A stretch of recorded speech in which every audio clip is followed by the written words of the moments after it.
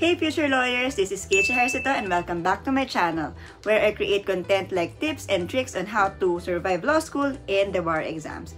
So if you are aspiring to be a lawyer someday, you are in the right channel. But before anything else, please consider subscribing to my channel and please hit the notification bells to be updated with my vlogs. In today's video, I will be reacting to the Bar Boys movie. But not only that, but I will also be giving some recitation tips on how to survive the Socratic method that we use in law school.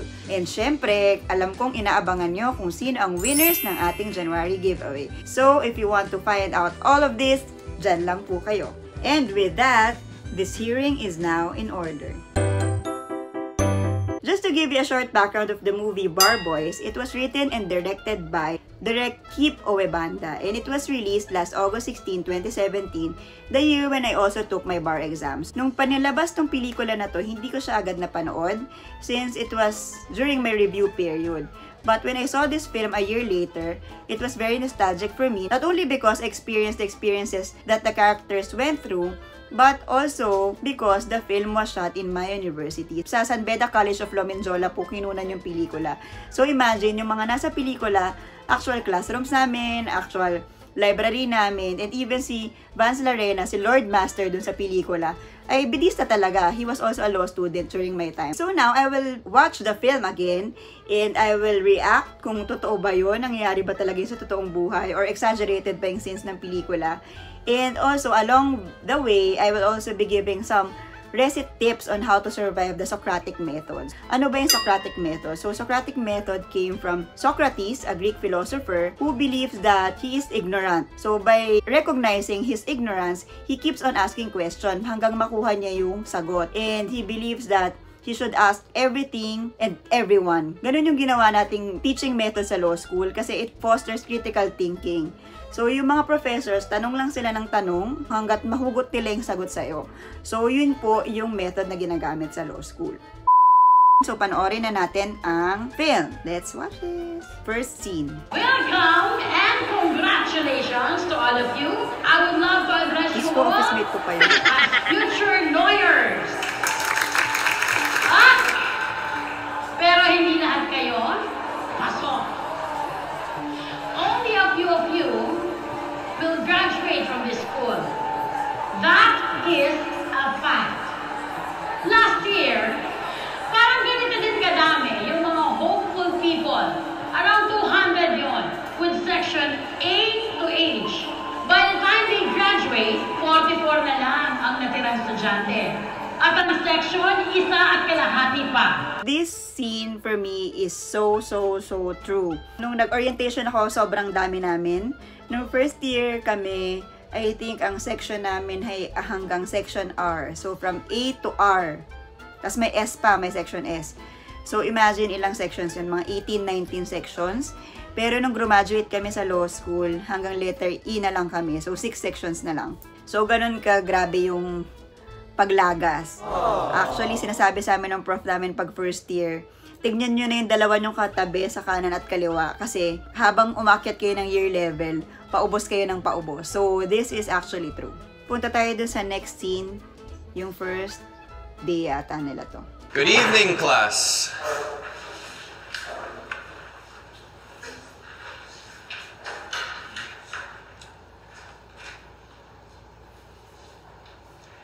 I am attorney Victor Cruz. I graduated from this prestigious university some years back. I won't say when, because I don't like to give away my age. Bro, teacher natin yan. Yes, way.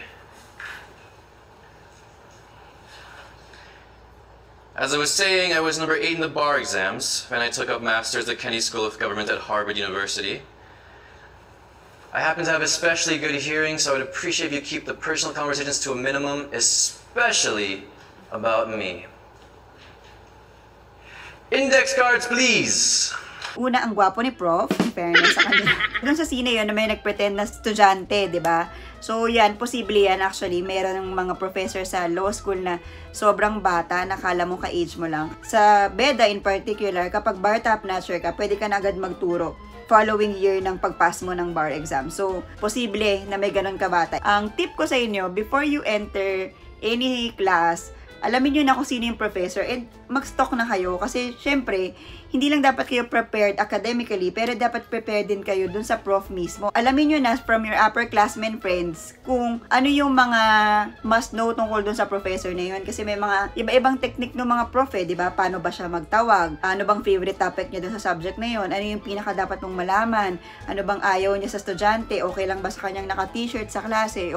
Okay lang ba sa kanya naka-makeup sa klase? Iba-iba yan ng mga hilig at iba-iba yan ng mga gusto at ayaw. So, maggawa na kayo ng due diligence na kumbaga, alamin nyo na yung background ng prof para mapaghandaan mo yung lahat ng aspeto tungkol sa subject na yun. At hindi kayo mabulaga na parang ganyan. Diba? You read Chiming Choi vs. Court of Appeals. Yes, sir. What was Miss Gina Choi's complaint versus Mr. Chiming Choi? She filed for annulment on the ground of psychological incapacity, sir. Anong mga basis niya? Nung nag-honeymoon po sila, ayaw makipag-sex ang husband niya sa kanya. Tapos, nahuli niya pong ginagamit ang eyeliner ng nanay niya. Nagduda siya baka gay ang asawa niya. And she also said that he is impotent and he had a... And he had a what? A tiny penis. How small? Very small. Not specific enough. How many inches? Sir Cruz, Unang-una, nakita nyo si ate, sobra siyang tense, simula umpisa pa lang. So, try to be relaxed as much as possible. Siyempre, mahirap yun, lalo na kung first day nyo pa lang sa klase. Pero, it shows kasi kapag sobra kang kinakabahan. Tapos, minsan yung mga prof pa naman kapag kinakabahan ka, parang lalo kang sisindakin. Tapos, ikaw din, hindi ka rin makakaisip masyado kapag hindi ka relax. So, yun yung first point. Second point, you should always speak in English. Well, dito naman kasi tinanong siya in Filipino. So, sumagot din siya in Filipino. So, pwede naman siguro kasi, well, pelikula. But most of the time, hindi talaga nagtatagalog sa class. Lalo na kung during recit. So, always speak in English and always watch your grammar. Ang tip ko doon, think in English. Kasi para hindi na kayo nagtatranslate. Kasi kapag Filipino mo siya inisip, tapos itatranslate mo siya sa English, may lag time siya sa utak eh. So, try to practice thinking in English. So, kapag nagre-review kayo ng cases, mag-practice recit na kayo sa bahay para English na yung pagkwento nyo sa utak nyo. Third point, you have to be precise and concise with your answer. So, dito, tinanong siya ng prof kung ano yung actual measurement ng penis. Hindi niya nasagot, sinabi lang niya very tiny. So, it was not accurate. Dapat kasi kung ano yung nakasulat sa kaso, yun mismo yung sasabihin nyo. Since meron kasing measurement dun sa Chiming Choi versus CA mismo na case, yun yung hinahanap ng professor. So, as much as possible, read the full text of the case para mahanap nyo yung mga important details na maaring hanapin ng prof during recit. Okay, so let's move on to the next scene. Mr. Funny Guy. How many inches? It was clinically found to be 3 inches and 1 centimeter, like this. Pag matigas. Precisely. Now, last question. Does the law provide that husband and wife live together and observe universal love, respect, and fidelity? No, sir. Are you sure? Yes, sir. It's not universal love. It says mutual love. Obliged to observe mutual love. Where is that shown? Your last question, sir.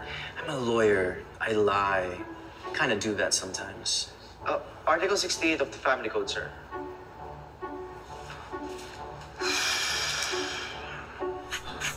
Dito sa scene na to, okay yung ginawa ni Rocco kasi he was able to answer kung ano yung facts na hinahanap ng professor dun sa case. So, he was very precise dun sa answer niya na ilang inches yung penis ni Chiming Choi. So, nasagot niya yun. Number 2, he was also precise when he was able to identify kung alin yung maling word dun sa statement.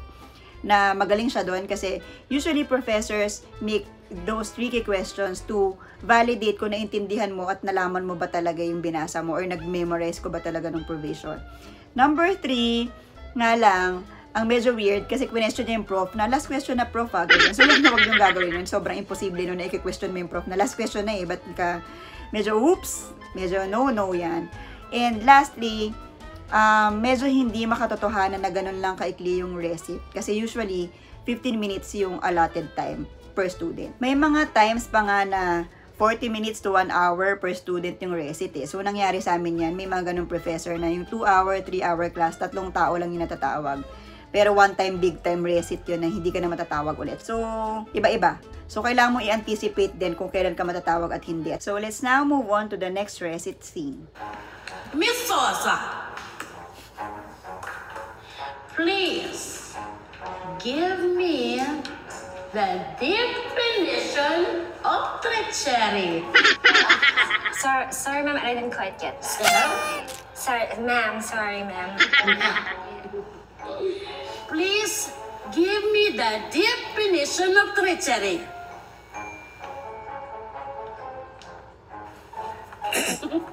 Oh, ma'am, okay. Treachery. Treachery.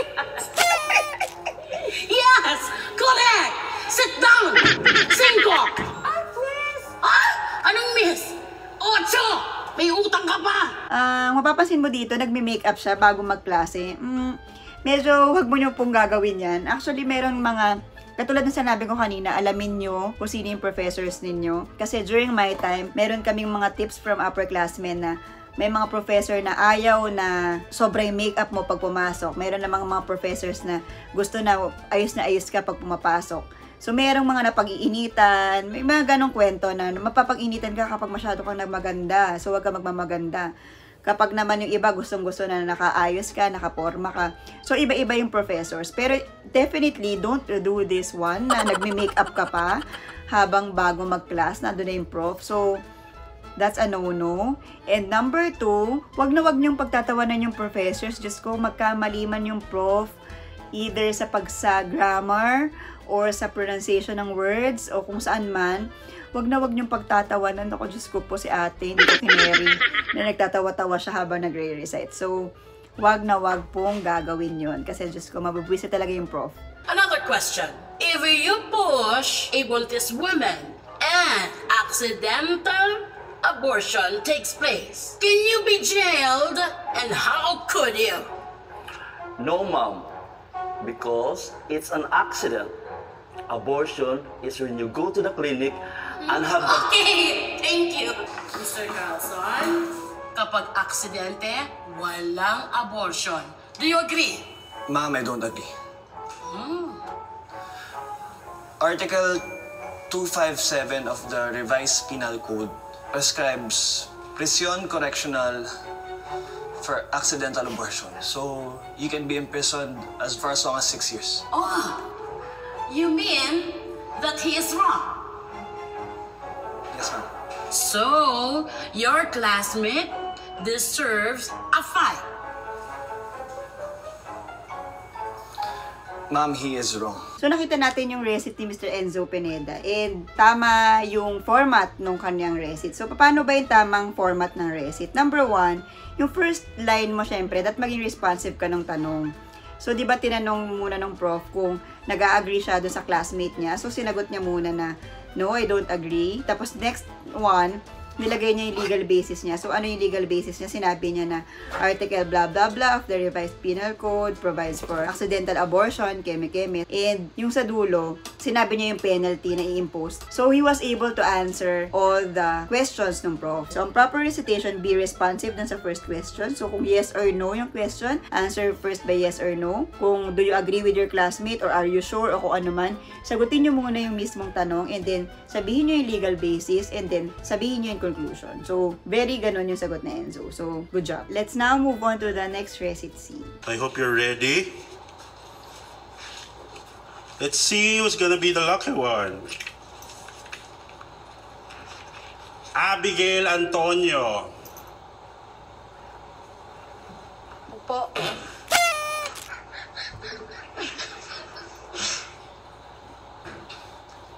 In the case of Molina versus Rafferty of 1918, what was the ruling? At anong kinalaman nito sa tax discussion natin? Tax? Yeah. Case? Yes, the one about the fish being an agricultural product. Agricultural products. Yes, what's the ruling?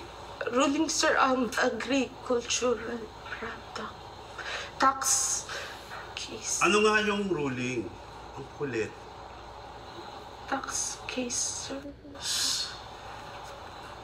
Iya. Sayang ka, ano? Ganda lang ang puhunan. Invest ka naman minsan sa mga ibang assets katulad ng utak. Okay, so unang advice, wag ka kasing magpula kapag may receipt. Well, kitang-kita ka dyan, no? Si ate, nangingibabaw. Pero seriously, kapag natawag kayo sa receipt na ganun, try your best not to cry. So, kahit na hindi mo alam yung sagot, kahit na parang hindi, nagpapanik ka na kung saan ka huhugot ng sagot, huwag kang iiyak kasi Diyos ko, maaalala ka talaga ng prof at baka tumatak na sa kanyang umiyak ka. Also, huwag kayo papasindak dun sa mga ganong tanong na parang may sinabi na agad na tax na parang narattle agad si ate. Try to remember the case. So, mahalaga na meron ka talagang case digest ng mga kaso. And also, very important talaga yung part ng ruling kasi doon naman nagdedwell yung discussion. So, make it a point na you know the ruling of every case. So, case title and ruling, okay na yun. Pupunta tayo sa next scene.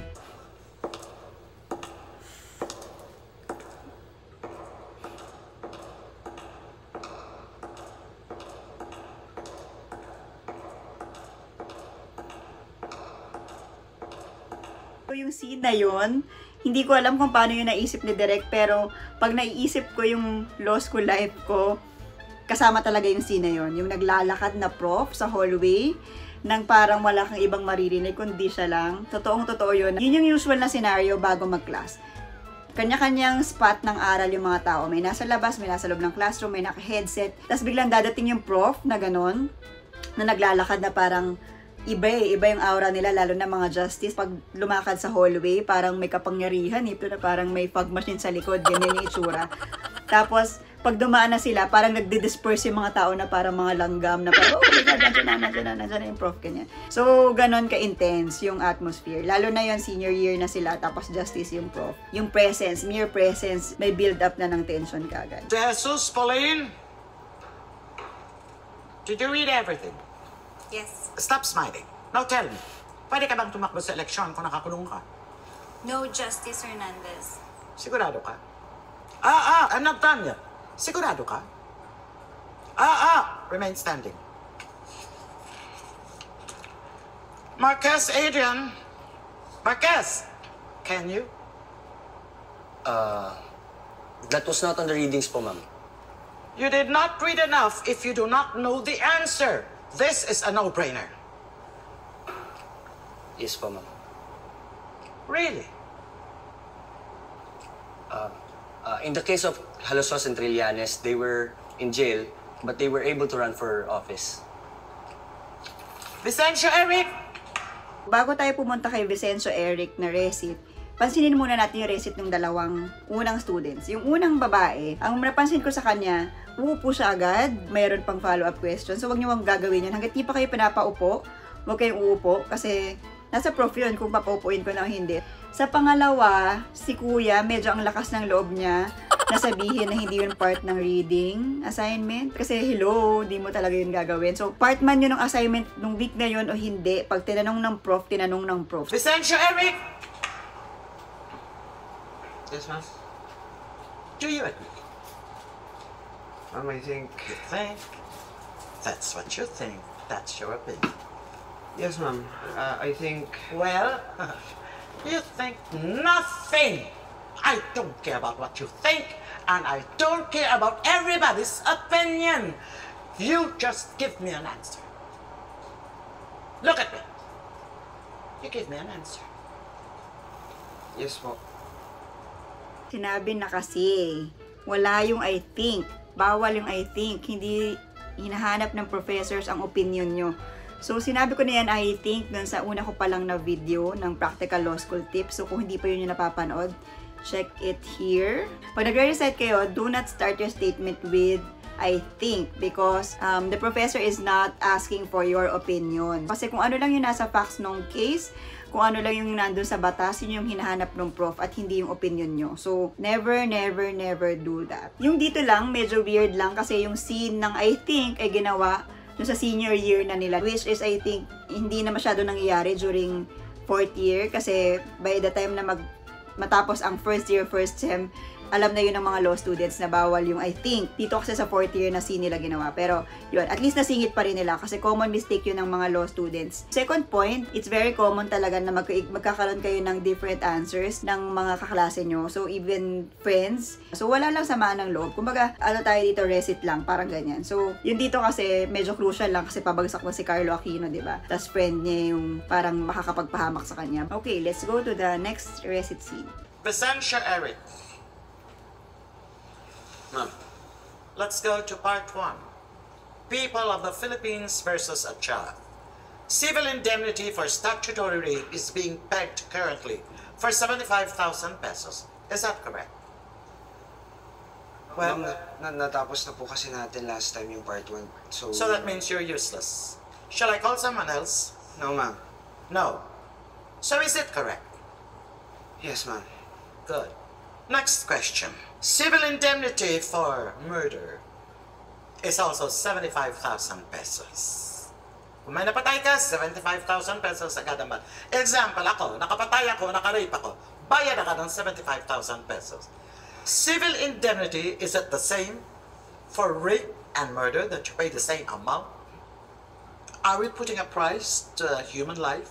Ma'am, there's more than one way to die. Again, please. There's more than one way to die. So funny. You're right. There's really one way to die.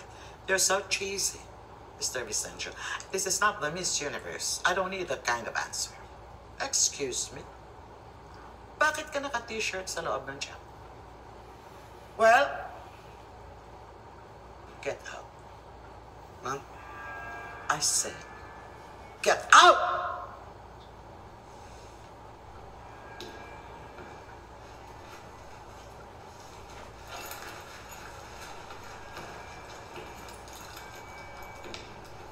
Vicente, nagdadabog ka ba? Hindi, ma'am. Nahulog lang yung cellphone ko. Are you angry with me? No, ma'am. You listen to me, young man. Today, I accepted a pro bono client. Ang mga kliyente ko, magsasaka. Ang kalaban, mayaman na negosyante na asyentero. Ang abogado ng kalaban namin is very notorious in dismissing cases on technicality. Kapag nanalo kami sa kasong ito, matatapos na ang 10 henerasyon ng paghihirap. Magkakaroon na ng pag-asa ang mga anak nila. Do you like that? Are you listening? Yes, ma'am. Ngayon, ito ang dapat ninyong maintindihan. Halimbawa ako nagkamali sa inyo. Nagkamali ako sa isang linya, isang salita. Sumablay ang staff ko sa mga kaso, this and that. So what's gonna happen? Mr. Garcia, you answer for your best friend. The case might be dismissed, ma'am. And then what's gonna happen? The farmers will lose their claim of the land. Precisely. At lahat sila, pati ng mga anak nila, ay maluluno naman sa kahirapan, hindi na naman magkaroon ng pag-asa. Kaya walang lugar ang mga palpak sa kwartong ito. Buhay, kalayaan at pag-asa ang nakataya sa bawat batas at bawat artikulong binabasa ninyo o hindi nyo binabasa. You want to succeed, you sacrifice. Otherwise, you get out from my class. Para natahimik din ako kay Madam. Kay Madam Justice. Pero yeah, unang-una, huwag mong questionin nga ulit yung prof. Kung nagtanong siya from previous assignment, okay lang yun. Kasi ibig sabihin, nadaanan nyo na nga eh. So, pwede siyang bumalik doon anytime. Kasi ang assumption ay naaral mo na yun at nabasa na yun at na-retain mo sa utak mo yung pinag-aralan yung last meeting. So, pwede niya talagang itanong ulit yun. And number 2, this scene is very powerful. Dito, in-emphasize ni Justice kung ano yung significance ng study of law. So, sinabi niya na marami nakasalalay na buhay, kalayaan, hustisya, etc.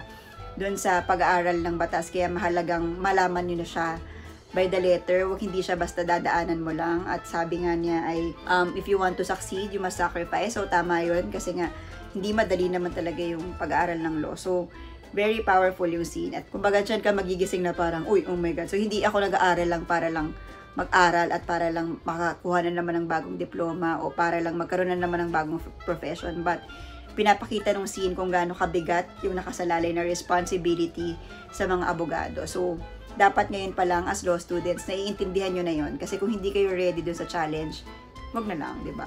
Okay, so yung last scene, lawyers na silang lahat, diba? So, nakaka-happy kasi pinakita pa rin dun sa film na iba-iba yung naging journey nila bago sila naging abogado. So, may nag-first take, second take, may nag-top, may hindi. Pero kahit ano man pa yung naging nangyari sa kanila, ang mahalaga, narating nila yung finish line at naging lawyers na sila. So, ganun din naman tayo. So, huwag tayo mag-discriminate dun sa mga taong nag-second take, nag-third take, nag-fourth take, nag-pressure, etc. Ang mahalaga, pag pumasa na. Walang pantay-pantay na abogado na kayo. So, huwag na tayong magpayabangan pa na, second take naman yan, third take naman yan. Dapat walang ganun. Ang mahalaga, naging lawyers.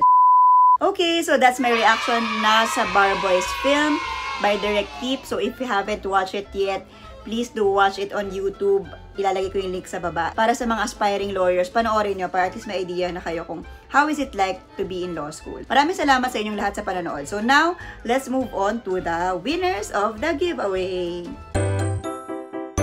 So now, I'm announcing the winners for my birthday giveaway. So actually, nag-birthday po ako last week. So this is my way of sharing my blessings to you. Doon sa tatlong mananalo, congratulations. And doon sa mga hindi mananalo, sana wag kayo magtampo kasi ang hirap talaga. I received more than 100 comments. Hindi lang doon sa YouTube page mismo, pati doon sa Instagram. Pero lahat yun nabasa ko and I think I replied to everyone. Unfortunately lang, meron akong mga na-shortlist sana. Tapos, upon validating, may mga hindi sila nagawa dun sa mechanics. As I've said, I'm very strict with the requirements. So, without further ado, these are the winners of our giveaway. So, our first winner is, she is a grade 12 student, Joanna Camille Santiago. So, congratulations, Joanna Camille. I hope this giveaway serves as an inspiration for you to pursue your dreams in the future to be a lawyer someday. Okay, so our next winner is from Jose Maria College, Davao City. She is Michelle Alaba, 4th year law student. So, congratulations, Michelle.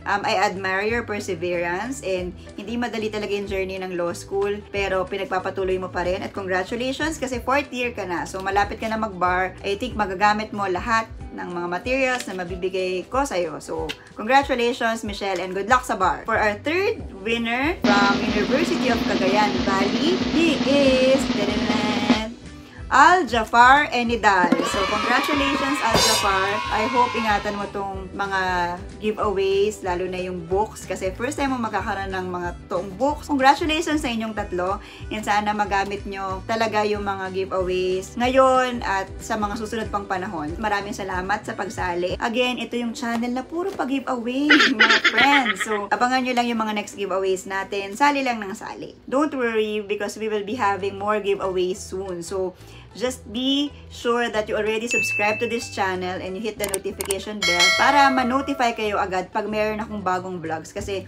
magpapag-giveaway na lang ako bigla-bigla. So maraming salamat po sa inyong lahat. This has been Keij Ejercito saying the hearing is now adjourned. Happy Aral! Thanks everyone!